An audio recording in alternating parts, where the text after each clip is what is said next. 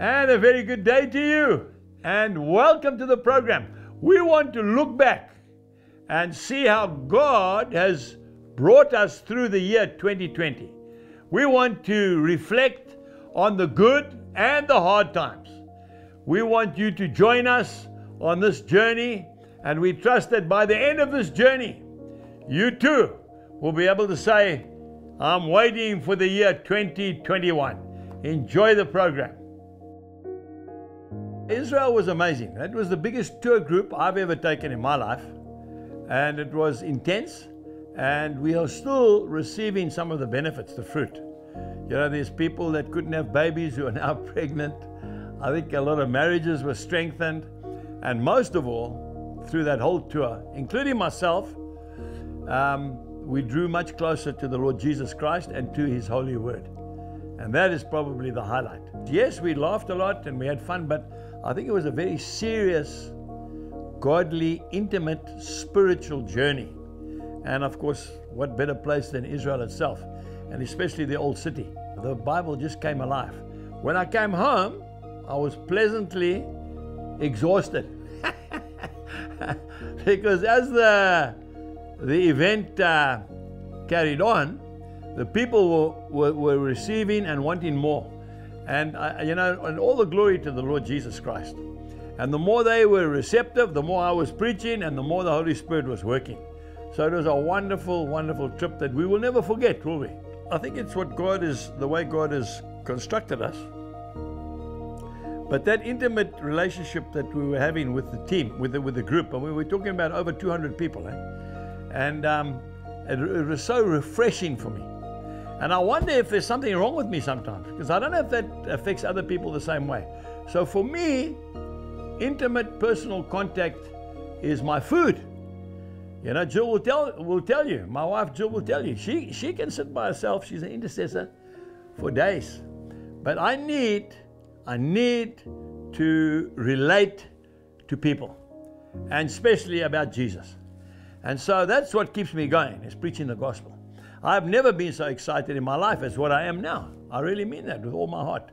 So that trip to Israel really cemented the fact that God has called us not to be isolated.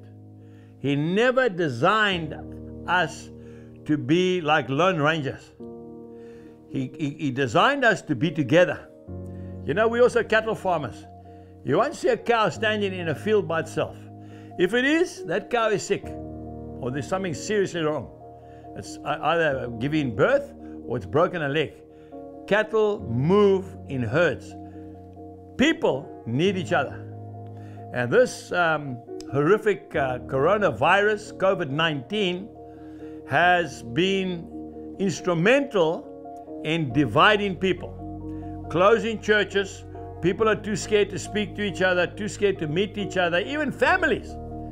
And I mean, as we're facing the Christmas, New Year season, it's going to be a bittersweet time, because there are people that cannot get home because there's no planes available. There are others that are going to be locked into confinement. You know, I'm thinking of somebody on the 14th floor in a flat, and the flat can only take 2 or 3 people, and there's 10 people in that flat. And there's going to be sparks flying. And that's where Jesus Christ needs to come in. So I was invited to Bloemfontein to be a speaker at the Jerusalem Prayer Breakfast. We had the privilege of also meeting the ambassador for Israel to South Africa. He was there. There were delegates from all over the world, from USA, Texas. There were delegates from many African countries, and obviously South Africa. We also had parliamentarians there from our government, and it was an amazing time that we had. And we preached our hearts out, and people were healed and recommitted their lives. And then we came home, and then the game started. And it ain't no game, let me tell you. Because the next thing we heard was that people at that conference had got the coronavirus. and the news were insinuating they had brought it in from outside. I'm not going to go there because I'm not a doctor. But a very stressful time ensued with my wife Jill and I. You see, what had happened was we'd come home and my daughter had phoned me and said, "Dad, you know that you're in the newspapers again." That's not always for good. They are saying that you have been to a meeting where the coronavirus was present. And the reporter wanted to speak to me and my daughter wouldn't allow him to. And he wanted to know, has Uncle Angus taken the test?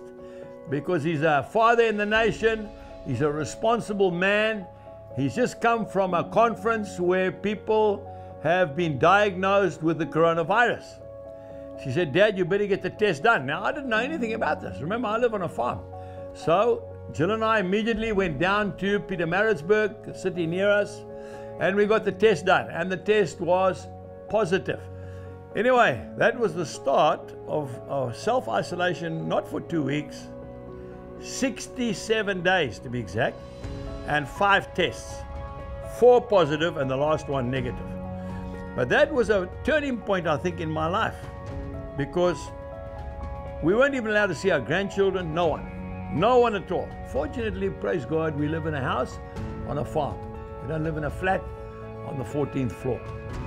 But that was a time where this book became a reality to me. I spent 67 days in the Word. Now, they phoned me from different radio stations and said, "How are you coping?" I said, "Very well." "Do you have any symptoms?" "No symptoms." "No symptoms?" "No symptoms." "How are you doing it? How are you keeping yourself up?" I said, "Through the Word of God, this Bible." What you must understand is that I live on a farm. And our farms are together. My boys are farming. I don't farm anymore. So I've got the one son who is farming across the road. He's farming with a large staff. He does strawberries and kiwi fruit. So now when my wife and I were declared positive, the whole farm, the whole farming community, and then my son where I'm living now, he's got staff, and then I've got a daughter across the road with her husband's got another farm. All of them were involved. And of course, you know what the news is like. They made meat of it and they really climbed into it. And so they had to take precautions with their staff. And fortunately, my whole family was tested. Not one of them was positive. So I praise God for that. Because if they'd been positive, they would have shut down this whole farm. Now, you know, you can't just shut a farm down. You've got cows that you've got to milk, you've got strawberries you've got to pick, you've got to pick cabbages, you've got to carry on. It's a living organism. It's not like an office in town where you just close the front door and walk away. You see, so we've got nowhere to go. So God was very gracious there. But the tension through all this, not just on me, on my children and my grandchildren actually, was intense. I must be honest with you, after the 3rd test, my wife Jill started taking some strain. She woke up the one morning in tears and she said to me, "Angus, how long is this going to go on for?" And then, of course, we had the final clearance. So, you know, all things work together for the good of those who love the Lord and are called according to His purposes. Romans chapter 8, verse 28. So out of that, I believe that I matured in the Lord. And I realized the Holy Spirit showed me too just how the devil is playing with the whole world, not just with South Africa. And the main weapon of the evil one is fear. And the opposite to fear is faith. And faith comes by hearing, and hearing by the word of God. Romans chapter 10, verse 17. And that is exactly what happened. I really want to say to my friends and my faithful viewers, be careful that you don't allow the lies of the devil to rob you of your joy and your strength. Be very careful, because that's what it is. The Lord says in John 10:10, the thief comes to kill, to steal, and to destroy. But Jesus said, I came to give you life abundantly. And I want to qualify on that point, just in case somebody thinks that I'm being rebellious against the government. Not at all. We conform to what the government says. Government says we wear masks, we wear masks. The government says we mustn't go all over the place. We don't do that. But we will not allow fear and depression and anxiety and stress to rob us. The National Coronavirus Command Council has decided to enforce a nationwide lockdown. Yeah, so, through this, it wasn't just a case of our farm or our country. I mean, there's elections taking place in the United States of America. And I believe COVID-19's had a lot to do with upsetting everything in the States. There's been elections in the UK, and the same thing applies there, all over the world. So it was an absolute debacle. And then one morning, I woke up, and I believe it was the Holy Spirit, because that's how it's been for my 41 years of ministry. Not some prophet from somewhere else, no, the Holy Spirit in my heart. He said to me, Angus, send out a 2-minute or 3-minute thought for the day. I realized that my crew couldn't come up from Durban, and they are the best in the West, and I am being totally biased, but they are. They're amazing men, and they've been with me for 16 years. They know every nook and cranny of this farm. All our programs are shot outside, mostly. We've now got a recording studio as well. And so what do? Well, then I remember the story of Moses. When the Lord said, go to Pharaoh and tell him to let my people go. And Moses said, but I've got nothing. And the Lord said, what do you got in your hand? And he said, I've got a stick. He said, use it.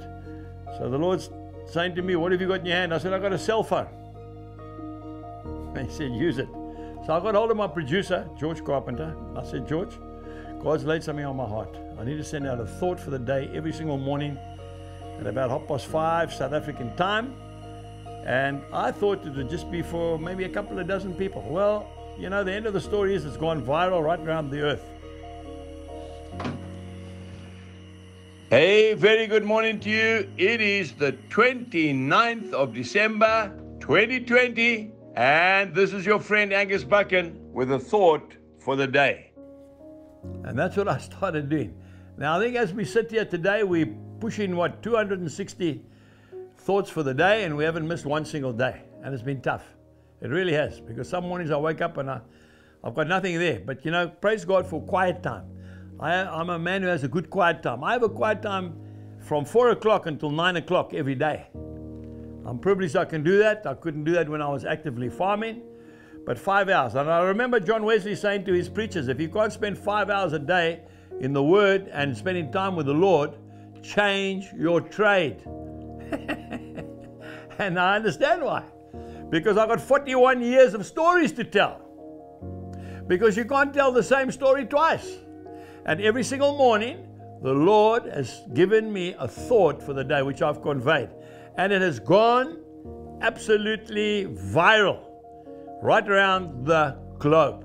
I am getting responses from places like northern Spain. I've never been to Spain in my life before. From South America, from Europe, from the States, from Canada, from Australia, New Zealand, everywhere. And it's multiplying every single day. And if we're 5 minutes late, it's panic stations. And all the glory to Jesus. I haven't changed. I'm still speaking the same way I've always spoken, telling the same stories I've always told. What has changed? I'll tell you what's changed. The climate has changed. That's what's changed. And every single morning, it's like fresh bread out of the oven. Even myself, I don't know what I'm going to speak about. When I wake up at 4 o'clock, that's my time. I get up and I make Jill a cup of tea after we've prayed for the family, and I've told her that I love her.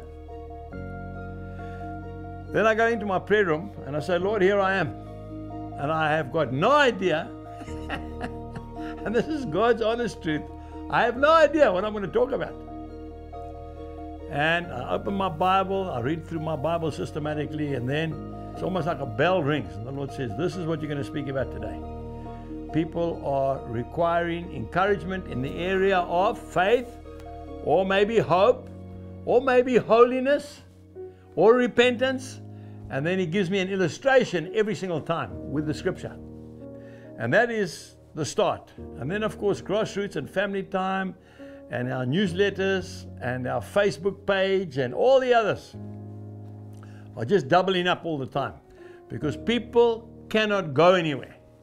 And so instead of us sitting back in our corner and crying over spilt milk, we are going for it. And I have never been so excited in my life as what I am at present. If I had to live my life again, I wouldn't spend so much time in preparation. I'd spend more time in prayer and hearing the voice of God. You know, one of our standard comments on this program is a good idea is not always a God idea. And a need does not justify a call. You've got to do what God tells you to do. Lots of young men come to me and they say, you know, how do you do it? And I say, listen to God. Because when I went to that Mkuzi Game Reserve, which is just north of us, to have a rest, I was exhausted again. Okay? I was booked to go all over the world.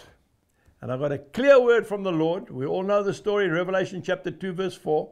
I have this against you. I mean, I was shattered. I thought God was going to pat me on the back. You've forsaken your first love. Repent. Stop it. Otherwise, I'm going to take the candlestick away. What's the candlestick's light? Holy Spirit away from you. So I repented. I canceled all my programs.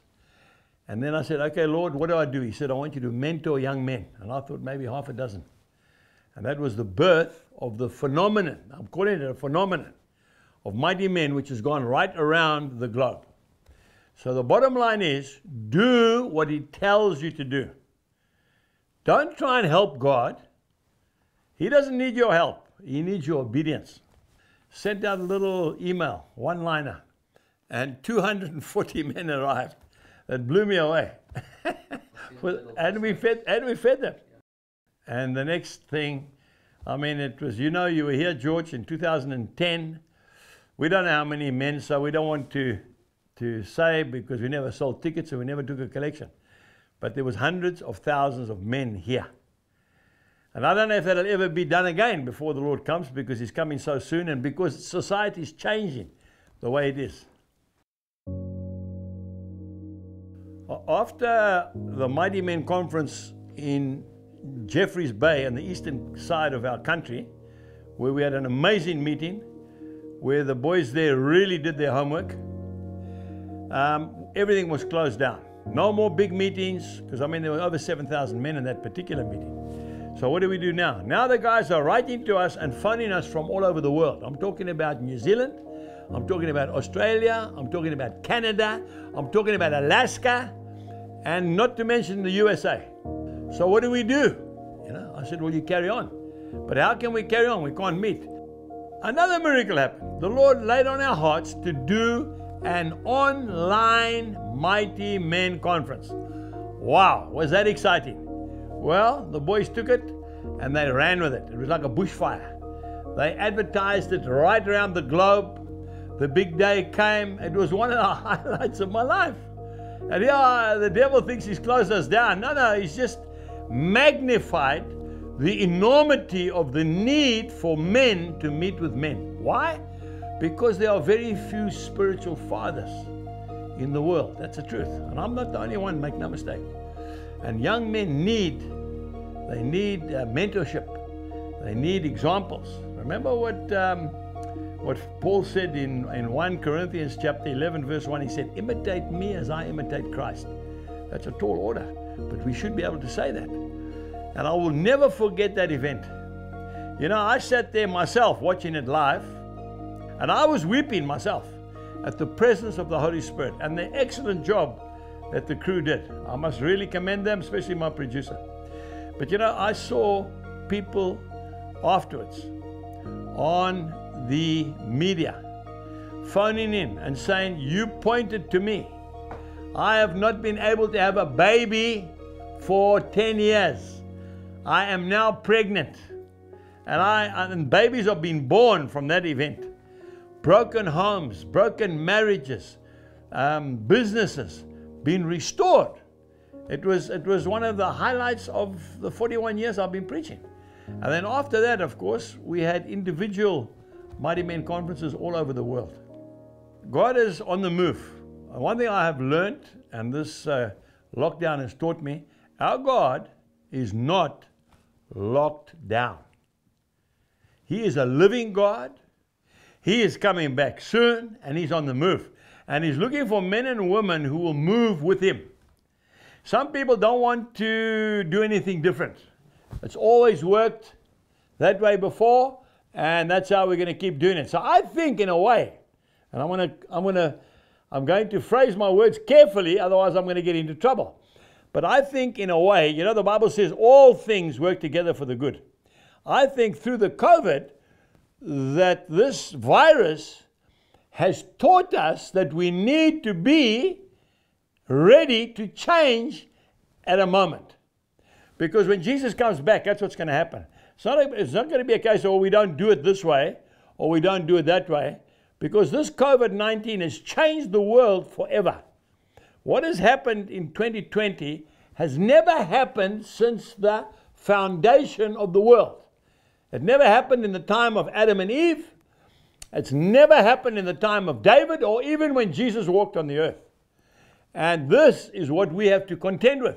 And so I'm not afraid. I'm not depressed.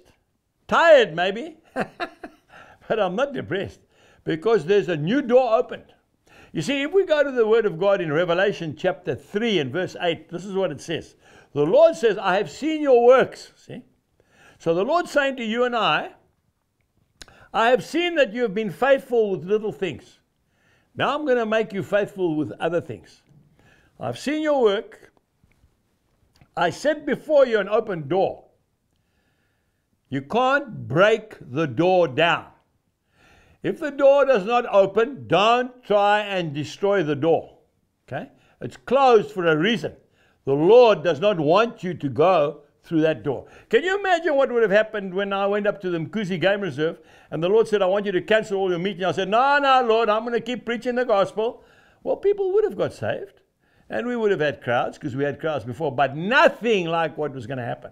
When God does something, it's unprecedented. There's no man can make up something like that. Okay? And so the scripture goes like this. I set before you an open door that no man can close, because I see that you have little strength, but you have kept the faith, and you have not denied my name. I want to stress that last part. It's so imperative in these last days that the name of Jesus Christ is put forward, because everybody's talking about everything else. I hear some preachers, and it saddens me. They've got an opportunity to speak to a large crowd of people, and they never mention the name of Jesus Christ. They mention everybody else. You can do it. You can make it. You got it in you. That's okay. That's called motivational speaking. That's not preaching. Preaching is to tell people that Jesus Christ can overcome COVID-19. That's what the world wants to hear. Jesus Christ is Lord of all. If Jesus can heal a leper, a blind man, a lame man, and raise the dead, he can deal with COVID-19. Be it according to your faith. Is COVID-19 real? Yes, very much so. Have people died of COVID-19? Yes, it's documented. But people have also died of leprosy. And people have died of all kinds of diseases. But Jesus Christ needs to be elevated and lifted up. He says, if you lift me up, I will draw all men unto myself. And that's what we're doing. But we're doing it through social media now. I have not left this country this year. It's the first time in 41 years. I have not got an aeroplane, and I have not flown anywhere. I stand to be corrected. I flew from Cape Town to the farm because I had a meeting in Cape Town about a train that I want to speak to you about later. How can I be of any use to children at a time like this? Well, I want to tell you, maybe this because of my age. You know, I have 11 grandchildren of my own. But wherever I go, I see children are the ones that support me. I really mean that. I go to an airport, and you can come with me and you'll see it, and I'm talking to my producer, he's been with me. Children run to me, and that makes me so happy. I would hate to be unapproachable. So children are very, very important to me, and especially at this lockdown time, because they are confused. Why have I got to wear this thing around my face all the time? Why can't I go and play with my friends? It makes me emotional, you know. And mother's trying to keep the mask on and he's trying to take it off. And then, of course, Snowy came on the scene. And by the way, Snowy's just outside. He's eating grass in the paddock. You know, my daughter, my youngest daughter, Jilly, I asked her a couple of years ago, I said, Jilly, if I had to write one more book before I died, what book would you suggest? She said, Dad, write a book for children. I went and I sat at home and I believe the Holy Spirit showed me, I want Snowy, your horse, to tell the story. I said, well, that's unique. I went to my publishers and I want to be honest with you, and I love you, Chris. He said to me, it'll never work. I said, well, I'm going to do it anyway. Snowy tells the story about what he's heard Angus preaching, because Snowy's always with me. And those books, I've got 3 books now. 2 are published, the 3rd one's still to be published. Those books are going viral. And now my producer and his team have now put it on like the thought for the day. And I've got grown-ups who don't even have any children asking me, where is the Snowy program for this week? Because they haven't got it yet. That is how God works. God takes nobodies and God takes nothing and he makes it into something exponential. He took 2 sardines and 5 barley loaves of bread and he fed 5,000 men, not including the women and the children. Now you're going to tell me that that little boy was the only child, the only person in that whole crowd that had any food? Of course he wasn't. The others just wouldn't part with theirs, you see. And there's a lesson for somebody listening to this program. You hang on to everything you got, you'll lose it. It'll go through your fingers, I'm telling you, like sand. But when you start to sow everything you've got to God, God will multiply it. And that's exactly what happened. Snowy now is becoming a household name. Yesterday a lady told me her little boy dresses up, he wears a cowboy hat, he wears boots, he wears a buckle, and he's got a Bible. And he walks up and down outside shouting, because obviously he thinks that Snowy's boss shouts and he doesn't preach. I never dreamt in a million years that we would be narrating. First we wrote the book, then I had to read the book. And then we put the cartoons with the book. I never dreamt that that would happen. You see, that's what God does. You know, faith begets faith. That's what John Wesley was told when he started preaching. There was a German, Peter Boller. He said, preach faith until you have it, and when you have it, you'll preach faith. And this whole ministry is a faith ministry. And the more we step out onto the water, the more the Lord meets us. And I wish I'd known that years ago, and I would have short-circuited what we're doing. So this little story called Snowy has opened a door for me with children all over the world. I've got cowboys all over the world, in India, in North Africa, in Europe, Australasia. They all know Snowy. And of course, during the lockdown, I've had lots of time to think and to read. I love reading books. Books are my favorite. I have a large library, and I love biographies and autobiographies especially. There's very few men and women of God that I haven't read about. And that little book, Faith Like Potatoes, I sat there with my youngest daughter. She's in charge of our books, Jilly, and I said, Jilly, maybe we need to do an upgrade, a revised edition of the flagship of the ministry called Faith Like Potatoes. And she agreed. And then I got a very lovely pencil drawing done by a lady by the name of Ruthie van der Merwe. She lives in the Karoo with her husband and her family. And that picture was sent to me and was framed. I took that picture, and that was the cover of the book. Then we literally reprinted the book, which is now on sale. And I want to tell you something. One of the main reasons why we put that book back into a revised edition is because my wife Jill said to me, Angus, that book encourages people, because that's a true life story, and people are very down at the moment. Some people have been hurt badly. Well, if you read my story, you'll see I don't think you could be hurt any more worse than when I was hurt. And yet God redeemed me. And it talks about floods, it talks about droughts, It talks about fires. It talks about personal tragedy. And it talks about all those things. And that little book, which you can basically read in a night if you're a good reader, builds you up in the inner man. Why? Because that little book glorifies God and only God. And so the book is doing well, and we thank the Lord. We've got a devotional out this year, brand new one, and we've got another diary. So things are carrying on. And there's maybe a word for one of our viewers right now. Don't give up. Jesus has never changed. He's the same yesterday, today, and forevermore. Things might have changed on this earth, but not him. And he's never, ever caught by surprise.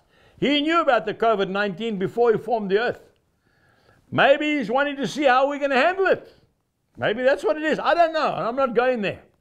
But I want to tell you, it's done me the world of good. It's made me have a good look at myself. Because there's areas in my life that I need to sharpen up on. And God made it possible for me to have that time. Because before that, I couldn't even think straight. I was just changing planes and going here and going there and going the next place, but never having a good look at myself. I have found through this COVID-19, I'm spending more time with my immediate family. Often my one son will come to me, Dad, have you got 5 minutes? Yes, jump in the pickup. I want to show you some cattle. Then the other son will come over on his quad bike. He came over yesterday and he'll sit down and tell me, I've got a few problems with my strawberries. And we pray about it. I've been over there this morning. The rest of my family don't even know. I cycled over there on my bicycle and I prayed in front of all his staff that this disease, this infection, this infestation will stop. So this COVID-19 has brought me back to my roots. What does it profit a man if he gains the whole world and he loses his family? Mark 8:36 says loses his soul, which is his family. And so I choose to say that it doesn't matter what happens. It doesn't matter where you go. It doesn't matter where you don't go. What matters is your relationship with the Son of God. Before this coronavirus broke out in 2020, it broke out here in South Africa around about, I think, the month of March, if I'm not mistaken. But before that, God gave me a very clear picture. He speaks to me through pictures in my heart. No audible talking. I've never heard God speak to me audibly. I never had the privilege. But He does speak to me through nature, because I'm a farmer. He speaks to me through other people. He confirms it mainly through this book, the Bible. Okay? And I went away for a bit of a rest with my wife. And my oldest son, Andy, said, Dad, he's the organizer. He's organized all the major events in this ministry. He said, Dad, God's going to show you something unique when you have this rest. And I'm being honest with you now. Please hear my heart. Okay, what you see is what you get. I thought, Lord, something new. Being very arrogant. Something new. We've done all the major stadiums in this country and a lot overseas. We've got 2 major feature films. We're on television every single day of the week. We've written many, many books. We've had the biggest prayer meetings in the country. What is new? And sure as anything, God did exactly what my son said He would do. He showed me a new season. He said, in the past, Angus, you've always been calling people to come to the farm or come to a stadium or come to an open-air meeting. The people have had to travel. This time, they're not going to travel, you're going to travel. How am I going to do this, Lord?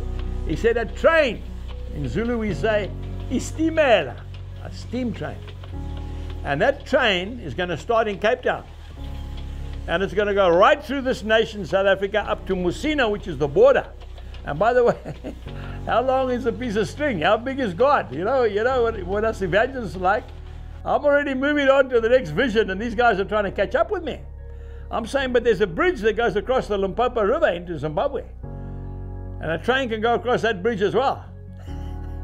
And then there's another bridge that goes across the mighty Zambezi River at the Victoria Falls. So what's to stop us going to Cairo? Nothing at all. So we're going to start in Cape Town in a couple of months' time. Everybody's going to come on board. They're going to pay for their ticket. They'll get 3 square meals a day. They'll get beautiful accommodation. Everything will be laid on. Can you imagine this train steaming into a country town, a town that gets overlooked every time a major speaker comes to South Africa because they can't get there and they can't afford it, into a township where poor people live?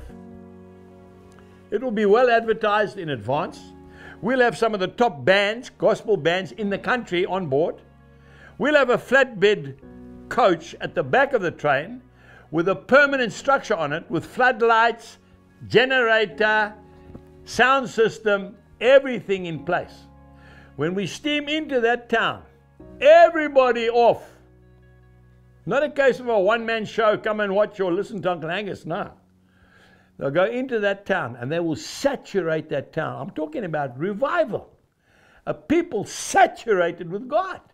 They'll go into the schools, into the prisons, into the hospitals, into the old age homes, down the streets, into the townships, wherever they can go. They will go with material, Christian material. We'll be giving out booklets on salvation. They'll be praying for the sick themselves, the passengers. In the evening, they'll come back to the station. The whole town will come to the station. There'll be no padded seats. There'll be no collection. There'll be no tickets. They will just stand there. Where do the poor people congregate mostly? That's right, at stations, railway stations.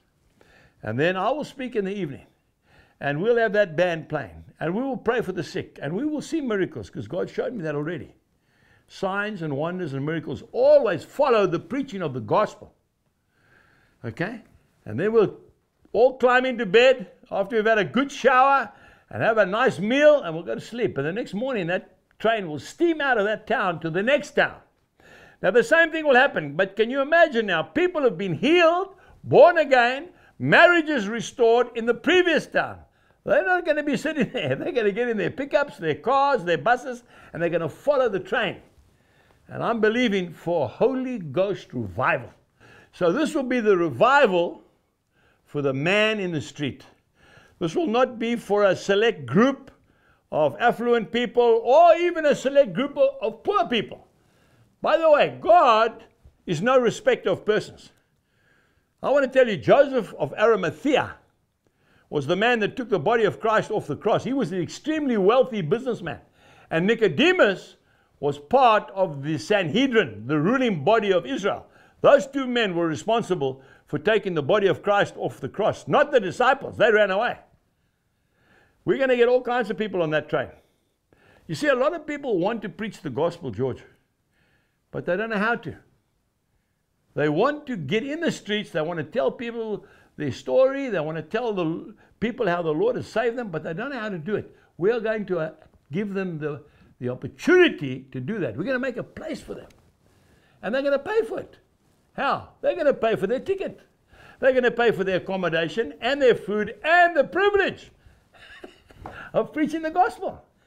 And it's going to be a win-win situation. It'll be two-pronged. The one will be to the people in the street, and the other will be to the people on the train. Some can come for a week, some will come for the full month, and that's what's going to happen. That train's going to keep on going until we get to our destination. The hedgerows, the highways, the byways, wherever, the whosoevers, just like what's happened with Mighty Men, just like what's happened with the stadium events, but this time we're going to them. It's going to be amazing. I can't wait. I want to thank you for watching this video. We love you very much. We've given you an overview of what's taken place through Shalom Ministries in the year 2020, a year that everybody wants to maybe put behind them, okay? Because many of you watching this program, in the course of this year, you've lost your business, or you've lost your employment, or your children couldn't finish their university education, or maybe you've been through a bad marriage, something, or maybe you've been in hospital with the COVID-19, and maybe you've lost a loved one through it. So it's been a traumatic year to put it, just to put it lightly. But where to from here? Well, I want to say to you, for me, I believe 2021 is going to be the best year we've ever had. Why? Because it's 1 year closer to seeing the Lord Jesus Christ coming back in all His glory. And like never before, and I am a preacher, have I seen people so interested in this book. I have never seen an interest in this book like I am seeing at the moment. That thought for the day. Some people come to me and they say they send in that little thought for the day every morning to unbelievers, people who will not enter the door of a church. And yet if they miss by 5 minutes, these people are phoning them and saying, where's my thought for the day? We are only talking about the Bible, about Jesus.